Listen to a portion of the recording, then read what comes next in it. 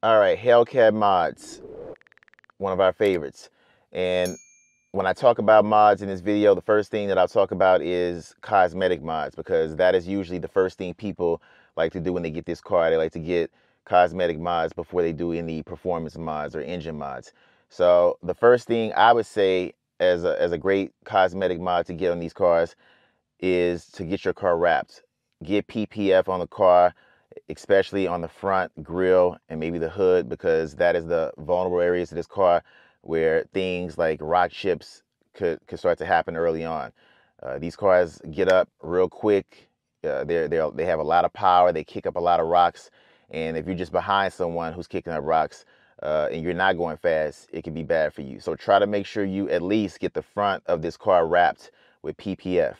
If you want to go clear, that's great. If you want to get a color wrap, of course, that's your option. But either way, you're wrapping the car. Some people wrap the whole car. Some people just wrap the hood. Of course, in a color I'm talking about, like a wrap, whatever wrap you wanted to get. So that protects your paint. So that's the first mod I would say. Now, a lot of people are smart and they know that these cars need tires to really be able to be aggressive. Tires on these cars are huge. The stock Pirellis that come on this car, for the most part, if you get the all seasons, are not that great. They are okay, but they're not that great. They're like in the middle when it comes to a tire that's really good. Of course, when you get the P0s, which is what I've already had, the Pirelli P0s, which is a summer tire, they're more of a performance tire, and they're not as great as a lot of other tires out there, like Nittos or like the Continental Extreme Pro Sports or something like that. I can't remember what they're called, Extreme Contact Pro Sports.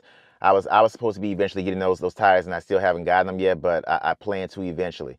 And of course, if you get a drag radio on the back of Mickey Thompson or a any kind of ET Street, Mickey Thompson, anything like that, you're gonna have incredible performance with this car when you start stepping up the tires.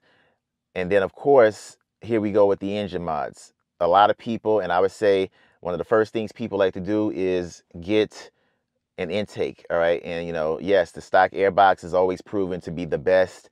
It's closed. It's a closed in airbox. There's no heat soak, so everything's closed in. And a lot of these open air intakes, or however you want to call them, supposedly do have heat soak. And then I would say another mod is maybe some people do a muffler delete. I've talked about that. I wouldn't do it on this car, or you can get those race bullets. I know about those. I've been knowing about those for years. Dynomax race bullets to replace your mufflers, gives it a little bit more of a deeper sound.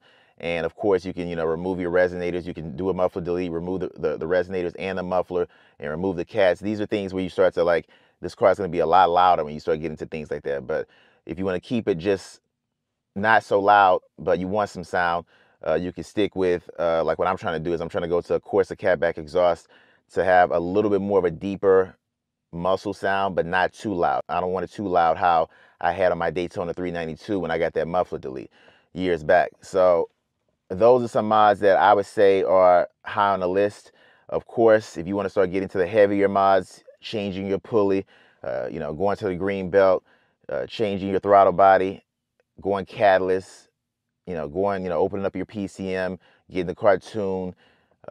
These things start to now, of course, depending on where you are, of course, early on, they're going to avoid your warranty and they start to get up in the higher price range. But, that's what these cars are. You can get into a money pit real quick with these cars.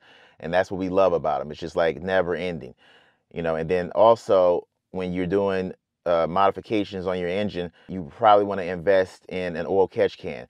I didn't have to get one early on. I feel like, I didn't really need one early on, but eventually I did. I did a video on that here in my garage where I did the install, so definitely go check that out. But when you start doing like different mods, I would say the oil catch can come into play, and it can come in handy in a good way. So to help preserve the life of this transmission on the car. So, those are the things you probably may want to do. You can also go into your engine bay. You can, of course, dress your engine bay up. You go to these car shows, people pop their hoods and their whole engine bay looks like a nightclub.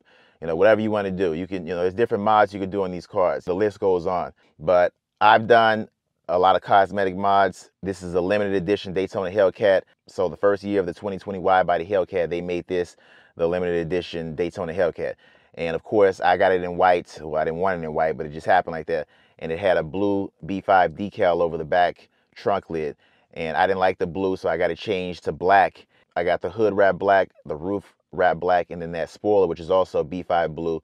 That's how it comes stock. I got that wrapped black. And I changed my rims from that metal, that silver looking color that I could not stand for the most part, to black, and my calipers were black, and I got those changed to red.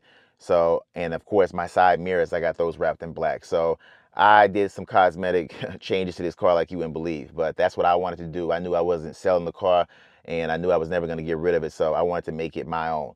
And then of course later on I added my intake, and I'm going to be going to a newer exhaust, and then I'll be adding some more power to the car down the line, because in January of 2025 makes 5 years for me, and my powertrain is over. So at that point, I'm like, all right, you know, let me start doing some mods, but not get too crazy, because now my car is paid off. The last thing I want to do now is start having engine problems and then get into another money pit of trying to fix this car. These cars don't need much. They don't need much to really start getting up into the horsepower. They're already at, you know, 700 plus horsepower, and then, you know, you get a little bit more power in these cars, and they can be next level, off the charts powerful, and it doesn't take much. So that's what I'm looking to do. And, you know, as far as heavier mods, this is my daily, so I wouldn't go too crazy.